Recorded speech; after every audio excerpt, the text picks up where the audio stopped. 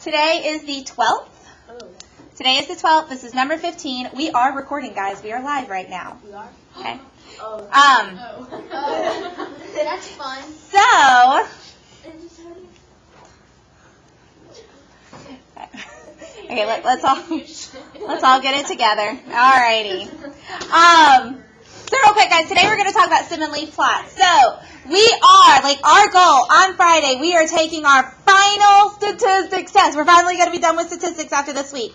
Okay? So,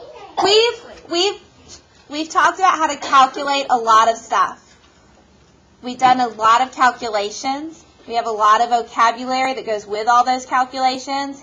Mean, median, mode, range, LQ, UQ, interquartile range, least, greatest, mean, absolute deviation, box and whisker plots. We've seen a lot of stuff. We're going to wrap up this week with just ways to present information. And we also need to be able to take those presentations and interpret information, which means we need to be able to make it, and then we also need to be able to take it off of that. Okay? So, today our goal is a stem and leaf plot. Learning target says, Ava, can you read learning target? Right there. Right there.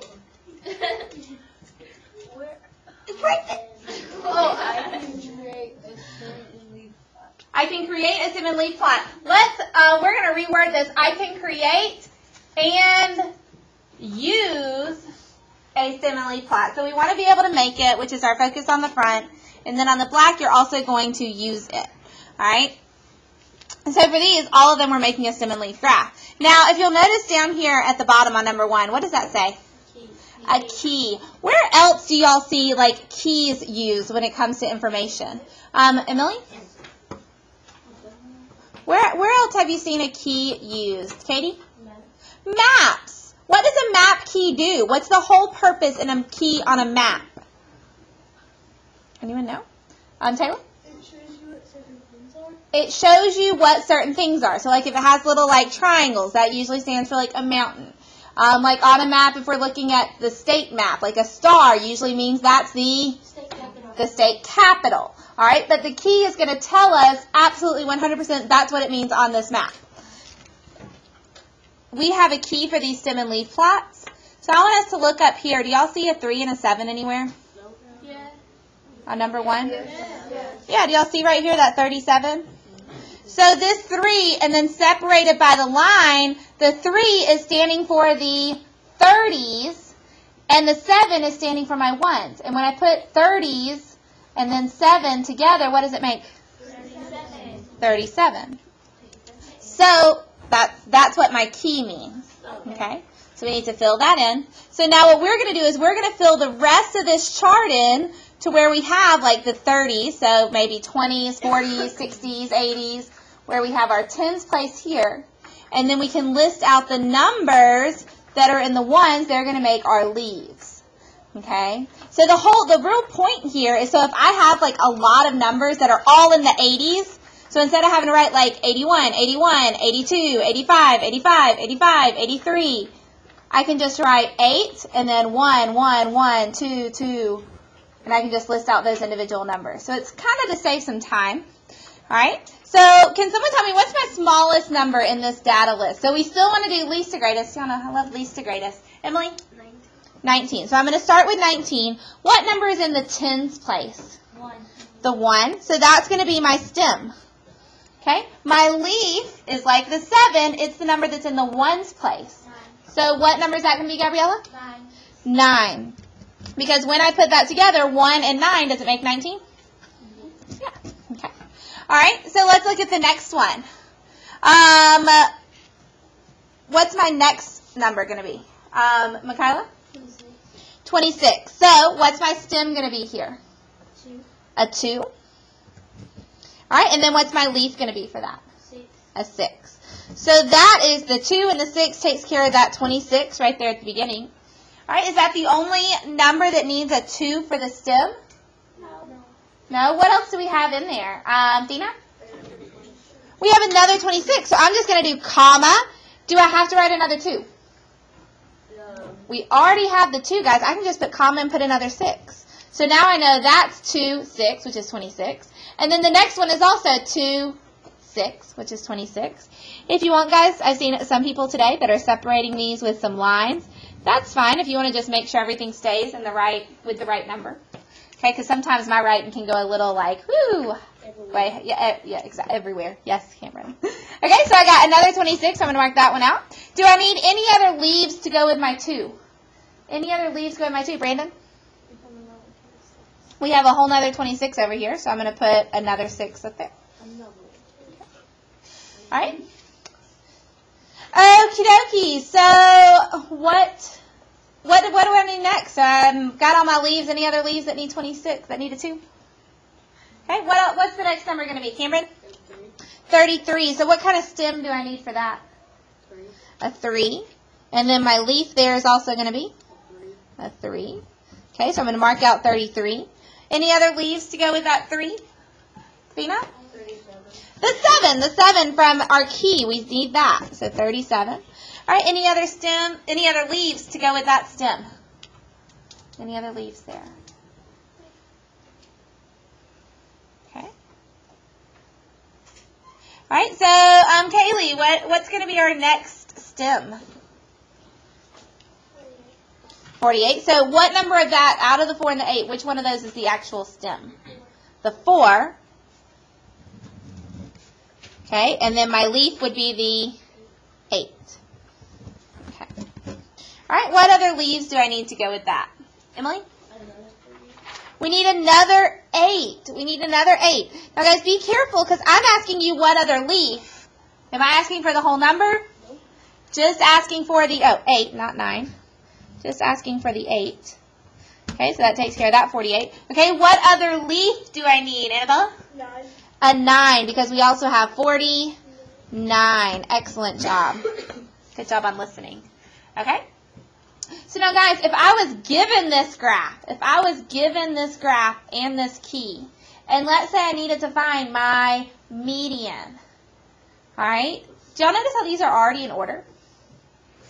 So listing them in order would be really easy. What's the 1 and the 9 stand for? 19. So I just go over to the side and write 19. What would be the next number after 19? 26. And it's easy to see how many 26s are there? 3.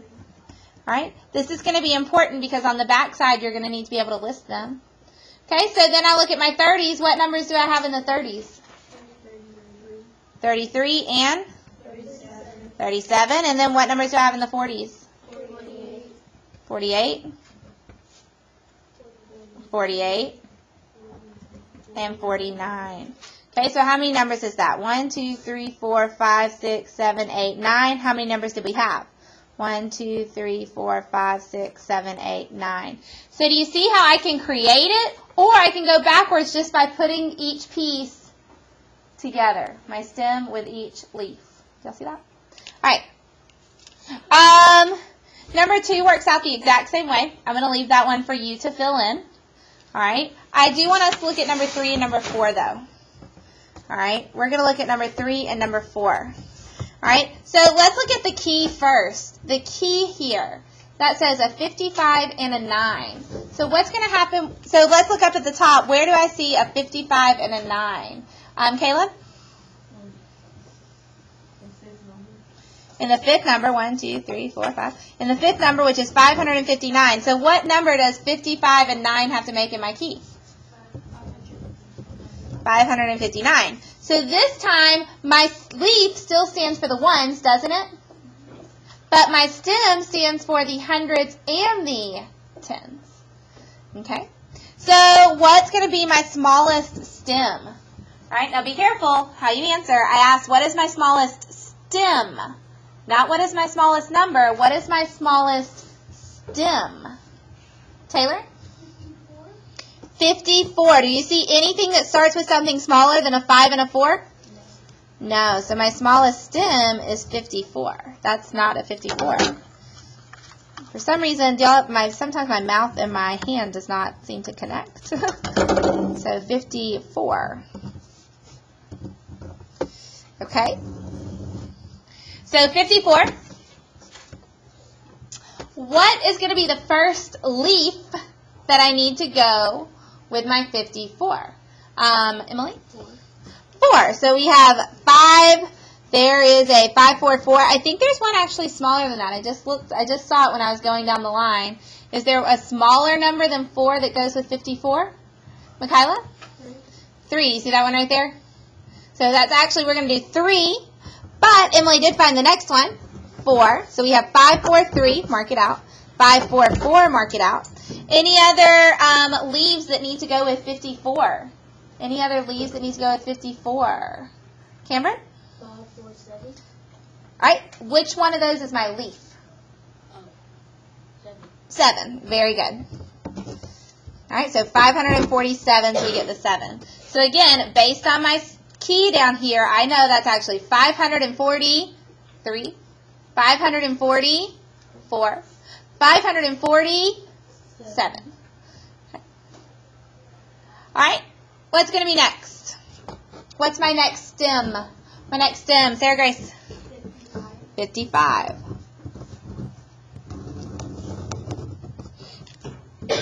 All right, what leaf do I need to go with 55? Adriana, can you give me a leaf for 55?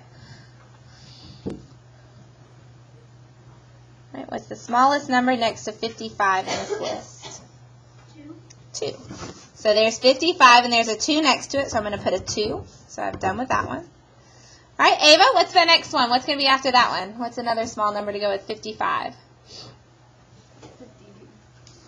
We got another one that's 552. So which of these is my leaf? 2. The 2. So I'm going to mark it out and put another 2. All right, what's another leaf to go with 55? Maya? 9. A 9. All right, are there any other 55s? No more 550s. So we have 552, 552, 559. All right, what's my next stem going to be? Next stem, Emily? 56. All right, and Michaela, can you tell me a leaf to go with that 56? 5. So we have 565. All right, any other leaves to go with that? Okay. All right, what's my last stem actually? Cole? 57. And my leaf, Sarah Grace? 8. And are there any other numbers left? All right, could you list these out in order for me? Numerically. Okay. And you don't have to, guys, but if we needed to find my median or my mean, listing them out in order would be beneficial to type them in the calculator correctly. All right, to count and make sure we have all of them, guys, I'm going to count the leaves. So look what happens when I count the leaves. 1, 2, 3, 4, 5, 6, 7, 8. Let's count up here. 1, 2, 3, 4, 5, 6, 7, 8. So do I have all of my leaves? Yeah, because I have all of my numbers. All right. Now number 4, it looks like it's different because what do you notice about these numbers? They have decimals. So working a stem and leaf plot with a decimal is different than with these whole numbers. If it was a whole number, all of my leaves represented the ones. All right, let's look down here at our key and see if we can figure out how the line works this time. We have an 8 and a 4. So up in my problem, what is an 8 and a 4 going to have to be? Emily? It's going to have to be the 8.4 there. Do y'all see that? So this time, guys, I want you to think of that line as holding the place for your decimal. Did they have the decimal written down in the key? No, so am I going to write it in my graph? No. What is it that's holding the place for my decimal? That line separating them. Okay, raise your hand if you think you can tell me my first stem. What's the first stem that I'm going to need here? Dina? 5. The smallest whole number we see is 5. Okay, what's a leaf that's going to go with that 5? Emily? 8. So that's the 5 and the 8. All right, what's another leaf that goes with that 5? So that, remember, that's 5.8. Am I putting the decimal there? No. Just put it in the table. All right, what's another leaf? Maya? We have another 8. Any other leaves to go with the 5? What's my next stem? Ella, what's the next stem after 5? What do I need? 6. Sarah Grace, give me a leaf. 4, so that gives me 6.4. All right, another leaf. Another leaf. Adriana, what's another leaf to go with my 6? I got 1, 4. 9. We have a 9. Is there a smaller one I can put up there? 4 again. We can do 4 again. Very good. So I'm going to do 4 again. Adriana, is there another one that I need besides the 9? No. So let's just go ahead. I'm going to go and put that 9 that you told me the first time too. Okay. Excellent. All right, what's my next stem going to be? My next stem. Cameron. 7. All right. What's a leaf that needs to go with my 7, Kaylee? 5. All right, that was the smallest one. What's another leaf that needs to go with my 7? Michaela? 6. All right. All right, last stem. My last stem. Annabella? 8. And a leaf. Emily? 4. All right, and my last leaf. Brandon? 7. Okay, again, I can count them. 1, 2, 3, 4, 5, 6, 7, 8, 9. 1, 2, 3, 4, 5, 6, 7, 8, 9. All right. I want you to flip it over onto the back with me real quick. All right, you're going to finish the front, filling in the rest of those charts. On the back, it says to complete each activity and answer the questions. So right here for number 1, you're just making your stem and leaf. Still make sure you complete the key. Okay, I'm going to move it down, so please make sure we're still paying attention. We're not working right now. We're just talking about it real quick. All right. Down here, what did it already give me? The stem and leaf. So instead of making a stem and leaf, what are you going to want to do? List out your numbers. So let's start it real quick together so that you already have it started out. What's the first number in my stem and leaf plot? Blake, can you tell me? 14, because if I look down here, 1 and a 2 makes 12, so 1 and a 4 makes 14. What's going to be next after the 14, Sarah Grace? 16. All right, and guys, I'm just going to go down and I'm going to list all my numbers. Then can I find my smallest, largest, mean, median, mode, and range? All right, so I want you to list it out for me. Okay? Number 8. It's talking about looking back at exercise 1. Guys, that means look back at number 1, and you're going to answer the question. All right. On number 9, you can write this in. It's asking you, how would you display data in a stem and leaf plot? What tells you how to display your data? What tells you how to display your information? What tells you what those numbers represent? Sarah Grace? The key. So what number 9 is really asking you to make is a key. Okay, so if you want to write that in as a little friendly reminder, there you go. All right, so I'm going to go cut the lights on so we can see a little bit easier and let us finish working this worksheet.